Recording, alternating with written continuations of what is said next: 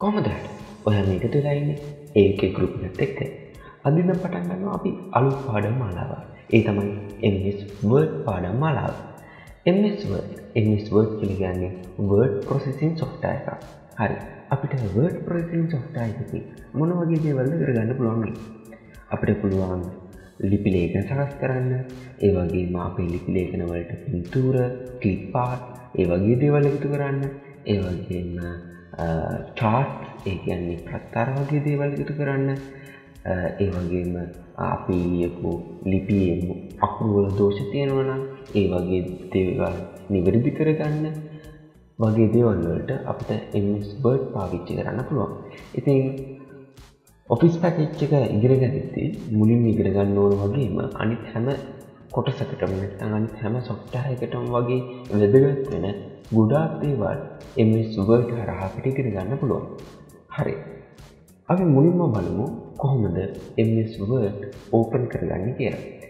ඒක විවිධ ක්‍රම වලට කරන්න පුළුවන්. ඒ කියන්නේ ඒක තීරණය වෙනවා ඔයාගේ operating system එක මත. නැත්නම් ඔයා දැනට පාවිච්චි කරන operating system එක මත කොහොමද Word වලට පිවිසෙන්න ඕන කියන එක තීරණය වෙනවා. Word processing software වල ගණිතී Word විතරක් නෙමෙයි word process. ඒ මන් නැත්නම් වදන් සැකසීම සඳහා තියෙන software එකම වෙන්නේ. Word කියලා කියන්නේ Microsoft සමාගමේ නිෂ්පාදනයක්. වෙනත් සමාගම් වලින් නිෂ්පාදනය කරපු word processing software ගොඩාක් තියෙනවා. ඉතින් දැනට ජනප්‍රිය word processing software විදිහට අපිට හඳුන්වා දෙන්න පුළුවන් OpenOffice Writer, ඒ වගේම LibreOffice Writer, Word Perfect, ඒ වගේම iWork Pages, ඒ වගේ software අපිට හඳුන්වා දෙන්න පුළුවන්. ඒ වගේම Google Docs වගේ software අපිට හඳුන්වා දෙන්න පුළුවන් මේ word processing කිරීම සඳහා. ඉතින් අපි බලමු කොහොමද MS Word open කරගන්නේ කියලා මුලින්ම. හරි. මුලින්ම කරන්න තියෙන්නේ මේකයි. ඒක තීරණය වෙනවා ඔයා පාවිච්චි කරන operating system එක මත. දැන් මම පාවිච්චි කරන්නේ Windows 7. අනිත් operating system වලට මේ හා සමාන ක්‍රමයක් තමයි පාවිච්චි වෙන්නේ.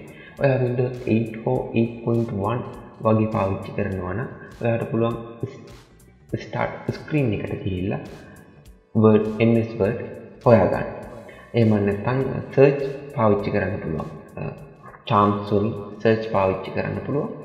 එහෙම නැත්නම් ඔයා Windows 10 වගේ අලුත් operating system එකක් පාවිච්චි කරනවා නම් ඔයාට පුළුවන් start menu එක පාවිච්චි කරන්න. ඒ වගේම search පාවිච්චි කරන්න MS Word වලට පිවිසීම සඳහා. මෙතන ඔයාට පුළුවන් MS Word හොයාගන්න මේ විදිහට search කරන්න පුළුවන් Word කියලා search කරාට පස්සේ ඔයාට මේ විදිහට MS Word 2013 කියලා බලා ගන්න පුළුවන්. මේක Windows 10 වලට ඒ වගේම 8 සහ 8.1 වලට පාවිච්චි කරනවා නම් ඔයා charts වලට ගිහිල්ලා search අරගෙන ඒ හරහා යන්න අවශ්‍ය වෙනවා. ඉතින් ඔය ඕනම ක්‍රමයක් ඔයාලට පාවිච්චි කරන්න පුළුවන්. ඒ වගේම Windows 7 වල ගත්තොත් මේ විදිහට program හරහා ගිහිල්ලා ඔයාලට පුළුවන් Microsoft Office 2013 folder එක ක්ලික් කරලා ඒ තුලින් Word අරගන්න. ඉතින් මේ කැමති ක්‍රමයක් ඔයාලට පාවිච්චි කරන්න පුළුවන් MS Word open කිරීම සඳහා. මම මේ විදිහට MS Word 2013 බටන් එක මත ක්ලික් කරාට පස්සේ MS Word මේ විදිහට open වෙනවා දකින්න පුළුවන්. හරි. open වෙච්ච ගමන්ම දකින්න පුළුවන් වෙන screen එක තමයි මේ. ඒ වගේම මේ පැත්තෙන් ඔයාට recent යටතේ ඔයා කලින් open කරපු Word file වලට යන්න අවස්ථාව වගේම පල්ලෙහි දීලා තියෙනවා ඔයාට කැමති Word file එකක් open කිරීම සඳහා open බටන් එකයි. ඉතින් ඔයා අලුතෙන්ම මේ පැත්තේ ඔයාට දකින්න පුළුවන් වෙන්නේ මේ pre-define කරපු නැත්නම් කලින් සකස් කරපු Word sheet එහෙම නැත්නම් MS Word document තමයි මේ තියෙන්නේ.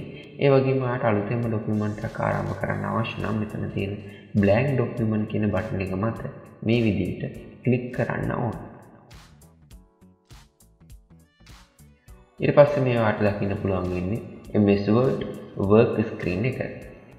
අපි දැන් බලමු මුලින්ම මේ work screen එකේ එහෙම නැත්නම් MS Word software එකේ අපිට හම්බ වෙලා තියෙන දේවල් ගැන මොන වගේ දේවල්ද හම්බ වෙලා තියෙන්නේ, ඒ කොටස් වල නම් මොනවද වගේ දේවල් ගැන අපි දැන් කතා කරමු. හරි. දැන් අපි මුලින්ම බලමු මේ උඩ කොටසේ තියෙන මේ buttons ටික ගැන. මෙන්න මේ උඩ කොටසට ඔයාට මේ පේන පින්තූරෙත් කොටු කරලා ඇති. මේ උඩ කොටසට අපි කියනවා quick access toolbar එක කියලා. මේ quick access toolbar එකේ අපිට වැඩිම අත්‍යවශ්‍ය වෙන buttons කීපයක්ම දකින්න පුළුවන්.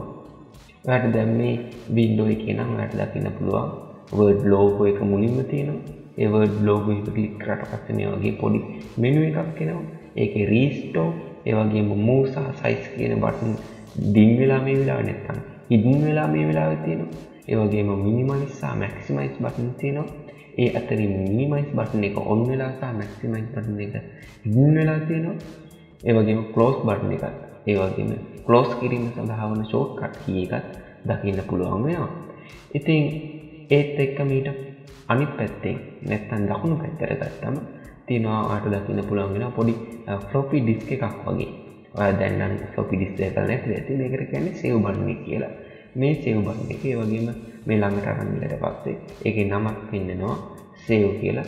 මේ වගේම control S shortcut key එකත් එහෙම නැත්නම් save වල shortcut key එකක් දකින්න පුළුවන්. ඒ වගේම මේ වෙනකොට hidden වෙලා තියෙන නැත්නම් සැඟවිලා තියෙන බටන් දෙකක් ඔයාලට දකින්න පුළුවන්. මේ තමයි undo සහ redo button. ඔයාලට පුළුවන් මේ undo සහ redo button පාවිච්චි කරලා ඔයාගේ document එකේ මොන හරි වැරද්දක් සිදු වුණා නම් ඒ වැරද්ද නිවැරදි කරගන්න. මේ undo button එකකින් සිද්ධ වෙන්නේ ඔයා අවසාන වතාවට කරපු වෙනස්කම නැවතත් මුල් වතාවටපත් කිරීම. එහෙම නැත්නම් පියවරක් පිටිපස්සට යාම. මම ඒක ප්‍රැක්ටිකල් වලදී කරලාම පෙන්නන්නම් මොකක්ද ඒ කියන්නේ කියලා. කියන්නේ අපි හිතමු ඔයා ලියලාගෙන යද්දි මොන හරි ડોකියුමන්ට් එකක මොන හරි දෙයක් ලියාගෙන යද්දි ඔයාගේ ඉතින් අත්වැරදීමක් සිදු වුණා කියලා. ඉතින් ඔයාට සිද්ධ වෙනවා ඒක පොඩක් ආපස්සට යන්න. අන්න ඒ අවස්ථාව අරගෙන තමයි මේ undo button එක පාවිච්චි කරන්නේ. ඒ වගේම මේ redo button එක පාවිච්චි කරන්නේ අර undo කරපු එකක් නැවතත් ආපසු ගන්න. එහෙම නැත්නම් undo කරපු එක නැවතත් ඉදිරියට අරගෙන තමයි මේ redo button එක පාවිච්චි කරන්නේ. ඊට පස්සේ මේ තියෙන බටන් එක නිකන් ડોකියුමන්ට් එකක උඩ කෙළවර නැවුවා වගේ තියෙන බටන් එකට අපි කියනවා new button එක කියලා. create a new document. එහෙම නැත්නම් අලුත් ડોකියුමන්ට් එකක් නිර්මාණය කරන්න තමයි මේ බටන් එක පාවිච්චි කරන්නේ. ඒ වගේම shortcut key එකත් ඔයාලට දකින්න පුළුවන් control N කියලා. ඒ වගේම ඊළඟට තියෙන බටන් එක නිකන් folder එකක් වගේ පේන බටන් එක. ඒකට කියනවා open button එක කියලා. ඒකෙන් ඔයාලට පුළුවන් ඔයා දැනට save කරලා තියෙන එහෙම නැත්නම් ඔයා දැනට සකස් කරලා තියෙන word document open කරන්න. ඊට පස්සේ ඊළඟට තියෙන බටන් එක print preview button එකක් ඔයාලට දාලා ගන්න පුළුවන්. නිකන් කොලයක් එහෙම නැත්නම් A4 කොලයක් උඩින් magnify එකක් එහෙම නැත්නම් අර විශාලක කාචයක් තියලා තියෙනවා වගේ icon එක තමයි තියෙන්නේ. මේක තමයි අපි පාවිච්චි කරන්නේ print preview සහ print කිරීම සඳහා. ඔයාගේ document එකේ print preview එක එහෙම නැත්නම් print කරන්න කලින් print වෙන්නේ කොහොමද කියන පෙරදැක්ම සහ print කිරීම සඳහා පාවිච්චි කරන්නේ මේ බටන් එක. ඉතින් මේ බටන් ටික තමයි මේ quick access toolbar එකේ තියෙන බටන් ටික වෙන්නේ. මේ quick access toolbar එක අපි පාවිච්චි කරන්නේ ඉක්මනින්ම වැඩක් කර ගැනීම සඳහා. නැත්නම් අපිට ඉතාමත් වේගයෙන් ඉක්මනටම මෙනු තේරීම් වගේ දේවල් සිදු නොකර අවශ්‍ය දේ කර ගැනීම සඳහා තමයි අපි පාවිච්චි කරන්නේ. quick කියන්නේ ඉක්මන් කියන එකනේ. හරි. ඒ වගේම ඔයාලට දකින්න පුළුවන් වෙනවා මේ දකුණු පැත්තේ කොනෙන්ම මේ පල්ලෙහාට යොමු වෙච්ච ඊතලයක් තියෙනවා. ඒකෙන් අපිට පුළුවන් මේ quick access toolbar එකට තවත් buttons එකතු කරගන්න. මේ පැත්තේ click ඒ button එක click කරාම ඔයාලට මේ වගේ menu එකක් දකින්න පුළුවන් වෙනවා. ඒ menu එකේ මේ හරි ලකුණු දාලා තියෙන්නේ දැනටමත් ක්‍රියාත්මක වෙන්නේ. මම නැත්තම් quick access toolbar එකෙන් දැනටමත් තියෙන buttons. ඉතින් ඔයාලට පුළුවන් මේ අනිත් buttons ඔයාලට අවශ්‍ය නම් මේ buttons මත click කරලා ඒ buttons මේ quick access toolbar එකට එකතු කරගන්න. හරි. quick access toolbar එකට පස්සේ මේ බිම්ම තියෙන මේ bar එකට අපි කියනවා මේ දැන් ඔයාලට කොටු කරලා පෙන්නන bar එක. ඒකට අපි කියනවා title bar කියලා. ඒ bar එකේ software එකේ නම වන Microsoft Word කියන නමත් ඒ වගේම document එකේ නමත් ඔයාලට දකින්න පුළුවන්. ඔයා දැනටම document එකට විශේෂිත නමක් දුන්නේ නැත්නම් ඒ document එකේ නම විදිහට document 1, document 2 ඒ වගේ නමක් automatically අරගන්නවා. ඊට පස්සේ ඔයාලට මේ අනිත් පැත්තෙන් දකින්න පුළුවන් වෙන දකුණු පැත්තට ගියට පස්සේ ඔයාලට දකින්න පුළුවන් වෙන්නේ help button එක. ඒ වගේම ribbon display option button එක, ඒ වගේම minimize button, maximize සහ close button තමයි ඔයාලට දකින්න පුළුවන් වෙන්නේ. මේ ribbon display option button එක පාවිච්චි කරලා අපිට පුළුවන් මේ ribbon එක තියෙන විදිය පාලනය කරගන්න. අපි මුලින්ම බලමු එතකොට ribbon එක කියන්නේ මොකක්ද කියලා. ribbon එක කියන්නේ දැන් ඔයාලට මේ තිරේ කොටු කරලා පෙන්නන මෙන්න මේ සම්පූර්ණ කොටසට අපි කියනවා ribbon එක කියලා. මේ ribbon එක පෙන්නන විදිය තෝරා ගැනීම තමයි මෙන්න මේ ribbon display option වලින් අපිට ලැබෙන්නේ. ribbon display option button එක මේ විදිහට ක්ලික් කරාට පස්සේ ඔයාලට තේරීම් තුනක් දකින්න පුළුවන්. උඩින්ම තියෙනවා auto hidden ribbon, ඒ වගේම show tabs, ඒ වගේම show tabs and commands කියලා බටන් එකක්. ඔය වගේ බටන් තුනක් ඔයාලට දකින්න පුළුවන්. මෙතන තියෙන මේ auto hidden බටන් එක ක්ලික් කරාට පස්සේ නැත්නම් මේ auto hidden ribbon කියන බටන් එක ක්ලික් කරාට පස්සේ ඔයාලට දකින්න පුළුවන් මේ වගේ ස්ක්‍රීන් එකක්. ඒ කියන්නේ අපේ ribbon එක මේ වෙනකොට hidden වෙලා පේන්නේ නැති වෙලා තමයි තියෙන්නේ. හැබැයි මේ විදිහට උඩට නැත්නම් mouse එක උඩට අරන් ගියාම ඔයාලට දකින්න පුළුවන් මේ වගේ මේ පාට තීරයක් එහෙම නැත්නම් නිල් තීරුවක් යනවා. ඒ තීරුව මත මේ විදිහට ක්ලික් කරාම ඔයාලට නැවතත් ribbon එක දකින්න පුළුවන්. ඒ වගේම නැවතත් ඔයාගේ document එකේ ක්ලික් කරාම ribbon එක නැති වෙලා යනවා. අන්න ඒක තමයි auto hide එහෙම නැත්නම් auto hidden ribbon වලින් සිද්ධ වෙන්නේ. හරි. ආයිමත් ribbon option වලට ගියාම ඊළඟට තියෙන්නේ show tabs button එක. show tabs මත ක්ලික් කරාට පස්සේ මෙන්න මේ tabs විතරයි පේන්න තියෙන්නේ. මේ tabs කොටස් ටික විතරයි ඔයාට දකින්න පුළුවන් වෙන්නේ. අනිත් ටික නැති වෙලා. හැබැයි මේ tabs මත ක්ලික් කරාම ඉතුරු tabs වලට අයත් වන command groups ඔයාට දකින්න පුළුවන්. command groups ගැන අපි ඉස්සරහට කතා කරමුකෝ. මේ විදිහට tabs එකකින් එක ක්ලික් කරාම ඔයාට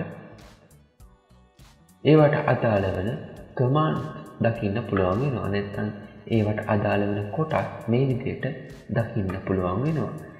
ඒ වගේම අවසාන වශයෙන් තියෙන show tabs and command button එක ක්ලික් කරාම ඔයාලට මේ tabs වගේම command group දකින්න පුළුවන් වෙනවා. ඒ කියන්නේ ඔයා word open කරද්දී දැක්ක screen එක මේ විදිහට දකින්න පුළුවන් වෙනවා.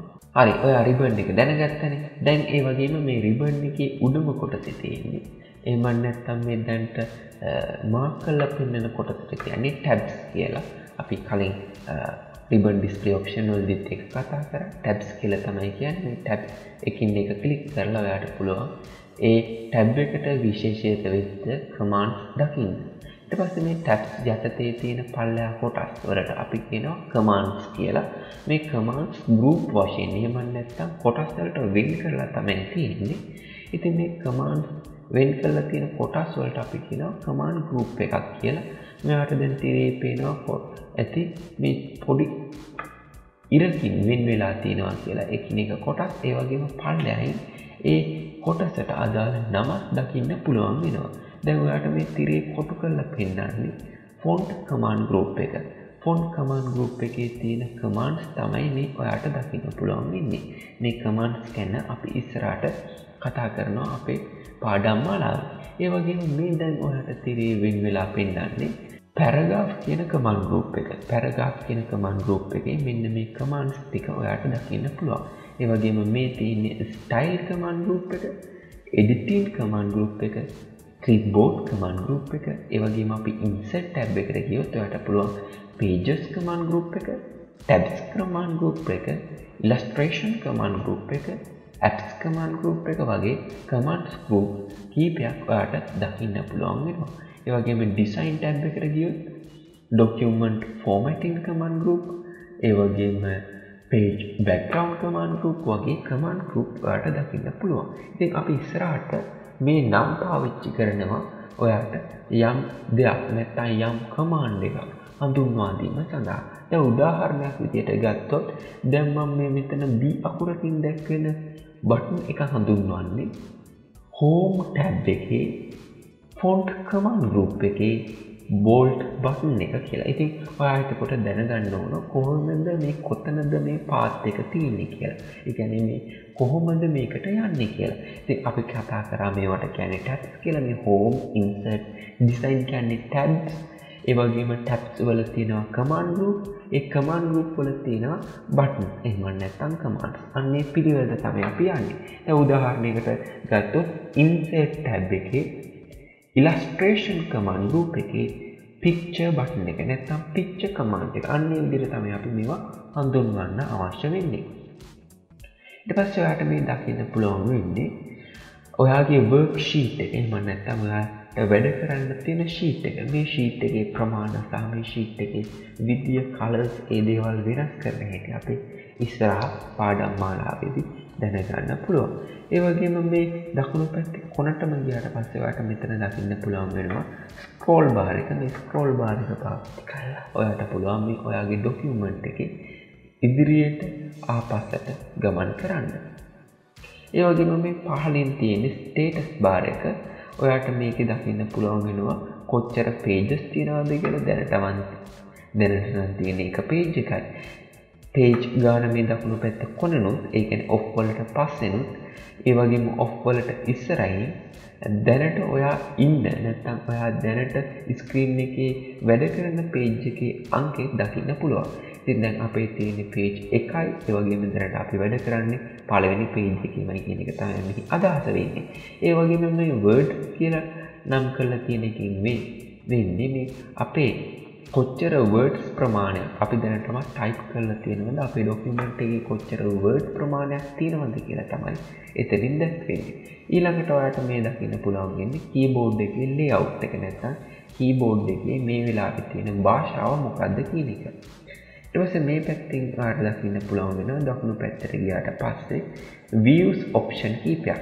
ඒකෙන් read mode එක ඒ වගේම read mode එකට හැරෙවට පස්සේ screen එක ඔයාට මේ විදිහට තමයි දකින්න පුළුවන් වෙන්නේ. ඒ කියන්නේ පොතක් කියවනවා හා සමානව ඔයාට කියවන්න පුළුවන්. අපි ඒක ඉස්සරහට කතා කරනවා document එකක් හදුවට පස්සේ දැන් ඔයාලට පේනවා නම් ඇත්තට නිකන් සුදු screen එකක් විතරයි.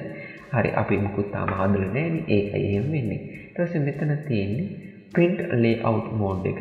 ඉතින් අපි මේ print layout mode එකේ ඉඳගෙන තමයි අපේ document සකස් කරන්නේ. ඊළඟට ඔයාලට මේ දකින්න පුළුවන් වෙන්නේ web layout mode එක. web layout mode එකකින් ඔයාලට ඔයාගේ document එක web ආකෘතියක් නැත්නම් web පිටුවක දැක්වෙන ආකාරයෙන් දැක ගන්න පුළුවන් වෙනවා. ඊළඟට ඔයාලට මේ දකින්න පුළුවන් වෙන්නේ view option. view option කියලා කියන්නේ ඔයාගේ document එක zoom කරන්න, zoom out කරන්න තියෙන option තමයි දකින්න පුළුවන් වෙන්නේ. ඒ වගේම දැනටමත් තියෙන zoom level එක මොකක්ද කියලා ඔයාලට දකින්න පුළුවන්. ඔයාලට දැනට screen එකේ දකින්න පුළුවන් වෙන්නේ 130ක zoom එකක්. හරි. අදට මම වීඩියෝ එක අවසන් කරනවා. අද අපි කතා කරේ Word software එකේ කොටස් හඳුනා ගැනීම සහ Word software එකේ සරලව මොන වගේ දේවල්ද කරන්න පුළුවන් කියන එක තමයි කතා කරේ. සරලවයි කතා කරේ. නමුත් මේ දේවල් අපි ඉස්සරහට වැඩි විස්තර ඇතුව කතා කරමු. ඉතින් Word වල ඉගෙන ගන්න ගොඩක් දේවල් ඇත්තටම කියනවා නම් වැඩි ප්‍රමාණයක් අපිට අනිත් software පාවිච්චි කරද්දී ගොඩක් අත්‍යවශ්‍ය වෙනවා. උදාහරණයක් විදිහට ගත්තොත් Office package එකේම තියෙන Excel, Access ඒ විතරක් නෙමෙයි.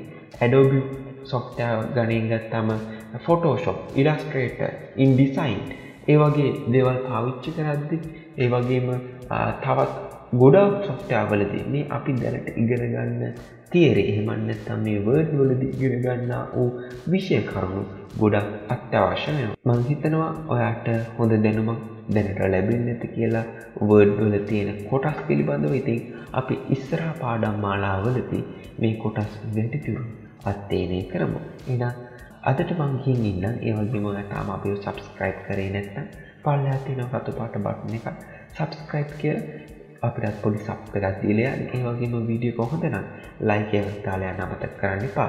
ඒ වගේම වීඩියෝ එක ගැන හිතන දේවල් පල්ලෙහා comment section එකේ දාලා යන්න අමතක කරන්න එපා. එහෙනම් අදට ගිහින් එන්න සුබ දවසක්.